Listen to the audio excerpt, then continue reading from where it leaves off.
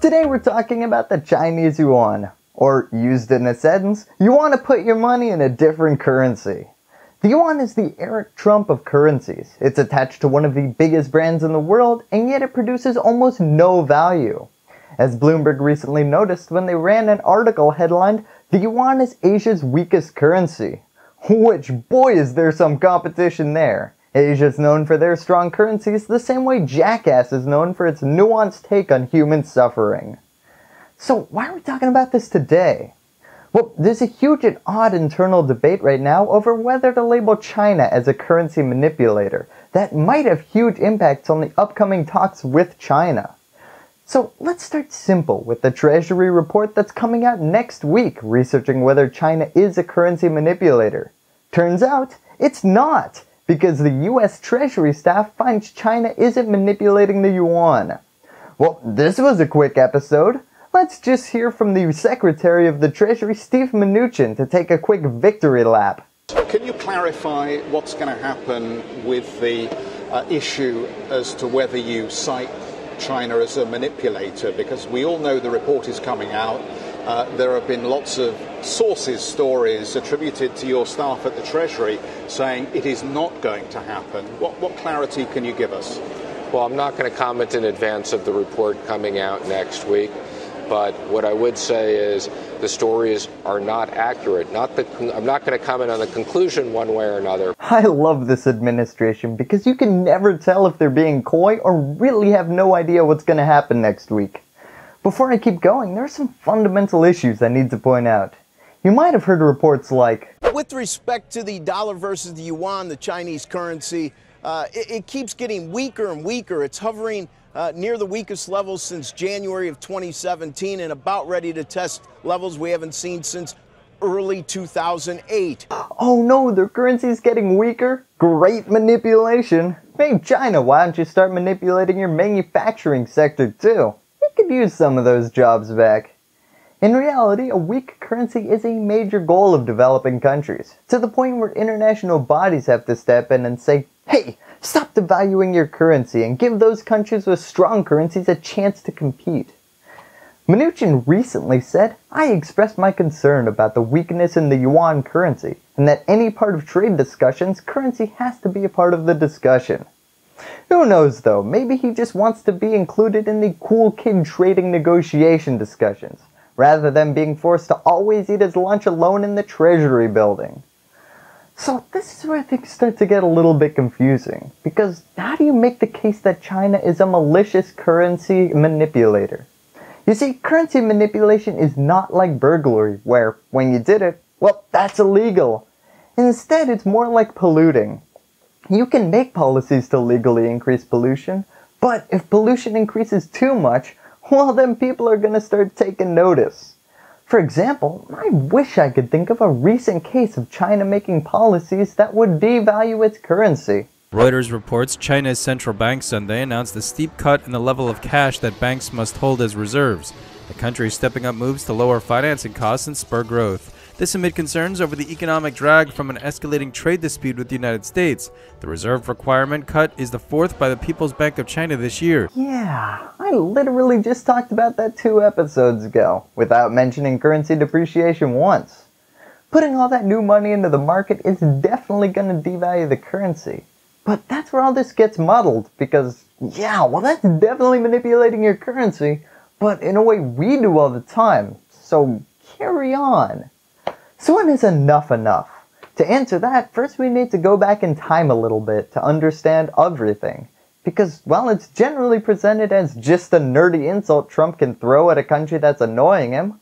What? You think I'm a dotard? Well, you're a currency manipulator. It actually had some legal clout. In 1988, Reagan signed the comically large Omnibus Trade and Competitiveness Act.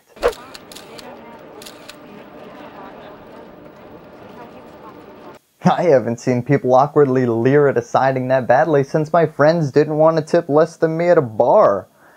Anyways, the Omnibus Trade and Competitiveness Act granted very real authority to the Secretary of the Treasury. Basically, he has the right to analyze on an annual basis the exchange rate policies of foreign countries. And then after that, consider whether the countries are manipulating the rate of exchange between their currency and the United States dollars for purposes of preventing effective balance of payments adjustments or gaining unfair competitive advantages in international trade.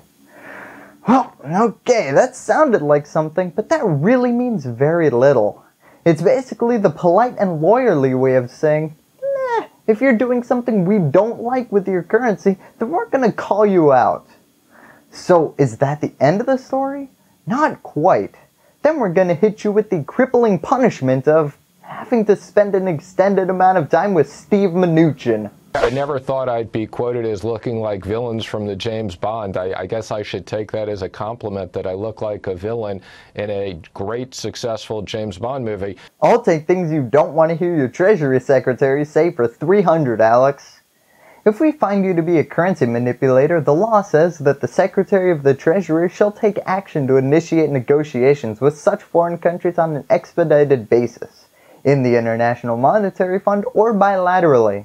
I really read through the entire US code on this one, and its harshest words are, we'll talk about it. It's never a good sign when the federal government's ultimate punishment is the same one my parents used when I haven't done anything bad enough to warrant grounding. China, have you been manipulating your currency again? Come down, we need to talk. On the other side though, maybe we should talk it out. I've been hearing about China manipulating their currency since before I had a concept of what money even was. Why not label them a currency negotiator and get all of this over with? Well, as a number of experts have pointed out, the United States and China already are in negotiation over China's exchange rates. So it's not clear what the label would actually change. Well, and I can tell you what it would do. Make everything more bureaucratic, something that negotiators just love. Hey China, you know how you're currently in talks with our trade people and our executive branch? Well, wouldn't it be fun if you were separately talking to our Treasury people too? There was the Currency Exchange Rate Oversight Reform Act of 2011, which would have attached tariffs as a punishment for currency manipulation. But it was successfully opposed by Republicans because... But the answer to these frustrations with China is not to start a trade war that will raise prices on many goods for American families at a time when they're already struggling, especially when this approach has already been tried and failed to gain any positive results for American workers. Well, okay. Now I'd love to call hypocrisy, but, well, we're in a much better economy than we were in 2011, so maybe not as funny as I would have hoped. Most recently in 2015, Obama passed a trade law that constrained the Treasury Department. And with that, I'm going to sign the bill. That was the Trade Facilitation and Trade Enforcement Act of 2015, an act that was supposed to be tough on trade agreement violators, until we realized that we could just give the middle finger to the rest of the world. Just listen to some of these brags. One of the things I'm very proud of is that we have ramped up enforcement of our trade laws to protect American workers and American businesses like never before. In areas like steel, for example, we've brought more cases than we had in the previous decade. Yeah, that record's been shattered. This law defined a little better what the Treasury looked for in a currency manipulator by setting out 3 criteria. First, it must have a significant surplus with the United States. And don't worry, no surprise designed to make you feel like an idiot here. Definitely check. It's the second 2 rules where things start to fall apart a little bit. It would have to have a material trade surplus with the rest of the world. Well, that sounds like a second check, but while China's surplus with the United States is pretty big, almost $350 billion, its global surplus is modest. Although, modest or not, it still has a consistent surplus, so we're still on track to call it a currency manipulator. It's this third piece that's the kicker. China would have to intervene persistently in foreign exchange markets to push its currency in one direction. But Stephen, you say, at the top you said they were consistently trying to weaken their currency. Well, turns out not really, because in 2016 we heard China's foreign currency reserves suffered their largest monthly fall on record in August. It's the result of heavy intervention by the central bank to support the yuan after last month's surprise devaluation. Well, be careful what you wish for. Here's the issue. From 2000 to 2014, China definitely suppressed the rise of the renminbi to maintain a competitive advantage for its exports. Textbook definition of currency manipulation. Basically, China was printing their money and exchanging it for trillions of yuan worth of foreign currency, which, as anyone who ever bought anything will note, puts more yuan into the market and removes foreign currencies, devaluing the yuan. Could we have gone after them for that? Yes. Did we? No, but we sure did talk about it a lot. Then in 2014, as we saw above, it sold over $1 trillion from its foreign currency reserves to prop up the renminbi, under pressure from capital flight by Chinese companies and savers. Basically, companies and people with money were tired of an artificially terrible currency, so they went abroad and started dumping the yuan for US dollars, which was driving the yuan's value too low, forcing the People's Bank to have to start buying some back. An acceptable form of currency manipulation. So here we are today, stuck in an odd position of anger about the past that can be summed up in one New York Times message. Many learned economists and policy experts ruefully acknowledge that the president's intuition is broadly right. While labeling China as a currency manipulator now would look ridiculous, the United States should have done it a long time ago. Until we get the released Treasury Department report, thank you, and that's all I have to say about that. Hello YouTube, I hope you enjoyed this video. If you want to support independent, nonpartisan comedy news, remember to subscribe by clicking the floating logo to the right of my head. Or do it the old-fashioned way by clicking the subscribe button below. Ring that bell so that freedom will continue to ring, and lastly, remember to give me a thumbs up. As always, thank you for watching.